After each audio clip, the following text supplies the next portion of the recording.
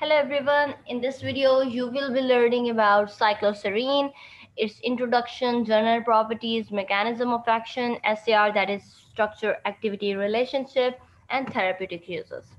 So first of all we need to know the introduction of this drug. So cycloserine is actually a natural product and it is analog of amino acid D-alanine. It was initially isolated from Streptomyces orchidaceus in 1950s. So this agent is a very broad spectrum agent. So it can be used against gram-positive organisms as well as gram-negative organisms. Third thing is that it can have bactericidal or bacteriostatic effects depending upon its concentration at the infection site. Now, bactericidal effect is that it is going to kill that bacterium, whereas bacteriostatic effect is that it is going to inhibit the growth of that organism. So now if we talk about the general properties of this agent, its name is 4-amino 3-isoxolidinone and its trade name is seromycin. Now if we talk about chemical formula, C3H6N2O2. It has 155.5 Celsius of melting point and it is soluble in water, but it is slightly soluble in methanol. It has 102.09 gram per mole molecular weight and it is white to pale yellow in color and it is crystalline in powder form. So now if we talk about mechanism of action, which is very important to know because you need to know how it is going to work inside your body. So this agent cycloserine actually interferes with the bacterial cell wall synthesis. So it is going to interfere with the normal synthesis of bacterial cell wall by competitively inhibiting two enzymes. It is competitively inhibiting two enzymes which are essential for bacterial normal cell wall synthesis. So what are those enzymes? L-alanine racemase and D-alanine D-alanine uh, ligase. These enzymes are going to be inhibited by cycloserine, and what will be the resultant? That there is going to be impairing peptidoglycan formation, uh, which is necessary for bacterial cell wall synthesis. So it is going to interfere with the formation of peptidoglycan, which is actually necessary for bacterial cell wall.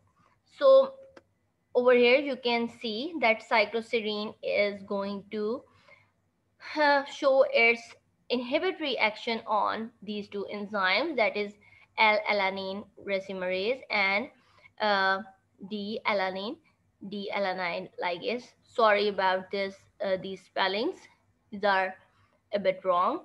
So what is going to happen over here, that L-alanine is going to be converted into D-alanine by the action of this enzyme, and then D-alanine is going to be converted into D-alanine D-alanine by the action of this enzyme, that is D-alanine D-alanine ligase. And then this thing D-alanine D-alanine is going to be converted or going to form peptidoglycan. So what this drug is going to do, this drug is going to inhibit these two enzymes which are essential for these steps. Okay. So now these steps are being halted by the inhibition caused by cycloserine of these enzymes. So now there is no more peptidoglycan present for the cell wall synthesis. Okay, structure activity relationship. So analog of amino acid D-alanine, and it's it exists in cyclic form, 5-member ring containing O and N, that is oxygen and nitrogen, at an adjacent position. Like you can see over here that they are adjacent to each other in the ring.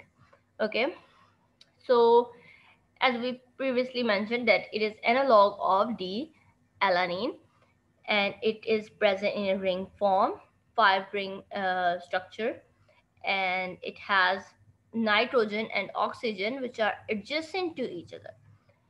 Now it is also called as oxolidinone and obtained naturally as D isomer. It is D isomer. And what keto group at there is keto group at third position and NH2 at fourth position of the ring. And this D isomer is more active. Investigations show that replacement of carbonyl O oxygen at third position with thiocarbonyl sulfur increase antibacterial activity. If you are going to replace this oxygen over here with sulfur, what is going to happen that there is going to be increase in antibacterial activity. So this is the SAR of cycloserine. Now if we talk about therapeutic uses, cycloserine is a broad spectrum antibiotic that we have previously discussed that it can be used for gram positive as well as gram negative organisms. So it is used as second line agent for the treatment of drug resistant and tuberculosis. So if there is resistance against drugs which are being used for tuberculosis, then you are going to give cycloserine because it is broad spectrum. So all it is always given in combination with other anti-tuberculosis drug. Why it is given in combination? To avoid further drug resistance. When you are going to use antibiotics in combination, it always means that you are intended to decrease the chances of drug resistance. Cycloserine may be effective in the treatment of acute UTIs caused by susceptible strains of gram positive and gram negative bacteria, especially Enterobacter and Escherichia coli. So it is also being studied in the treatment of pain and nerve problems, low back pain, and certain anxiety disorder and schizophrenia. So it can be used in those treatments